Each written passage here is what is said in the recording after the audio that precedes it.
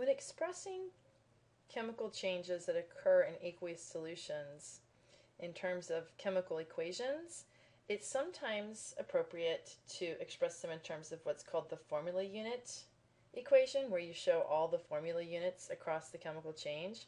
Sometimes it's more appropriate to show the total ionic equation, and other times the net ionic equation.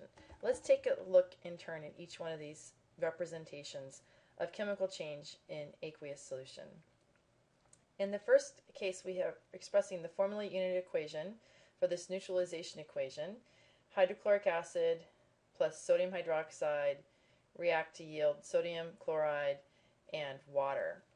In this case, each one of the compounds is expressed in terms of its formula unit.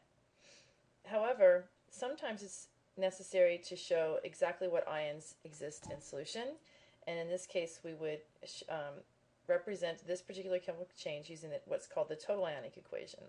And to do that, you have to think about what are these different compounds and how do they exist when they are dissolved in solution.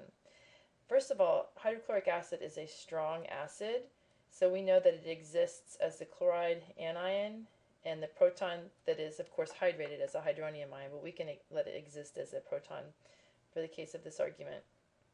Sodium hydroxide is a strong base, so that means it dissociates completely when placed in water, and so it exists as the ion sodium ion, hydroxide ion. Sodium chloride in solution exists as the sodium ion and the chloride ion, because when the ionic compound dissolves, it separates or disassociates into its ions. And of course, water is a liquid compound that exists as a discrete entity. So it's just water, H2O. It doesn't separate into ions. Okay, and so what we want to do then is represent what we know is going on as a total ionic equation. So we would represent the hydrochloric acid as H plus aqueous plus Cl minus aqueous plus the sodium hydroxide, showing how it exists disassociated, the hydroxide ion aqueous. And then on the other side of the equation, we've got the sodium ion, it's aqueous, the chloride anion, it's aqueous, and then of course the water. I'm going to write it down here because I'm out of space. Okay, so everything exists as an ion except for the water. So in this case, the net ionic equation, you write only the ions that change. The ions that don't change across the chemical change are considered spectator ions.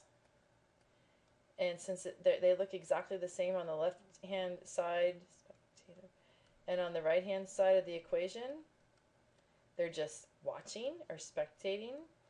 The spectator ions are on both sides of the equation. You do not rewrite them in the net ionic. They cross off. So the spectator ion, in this case, the sodium ion, looks the same on the left-hand side, the right-hand side, and the chloride anion does as well. So the net ionic equation is everything but the spectator. So the proton changes, it becomes covalently linked to the hydroxide in water. So the net ionic is the net of what's actually changing across the chemical change. It's the hydrogen ion or hydronium ion, because it would be hydrated to water, plus the hydroxide anion to give water. So the net is the ions that exist on the left-hand side, not the right-hand side, what's actually changing across the chemical change, the net ionic equation.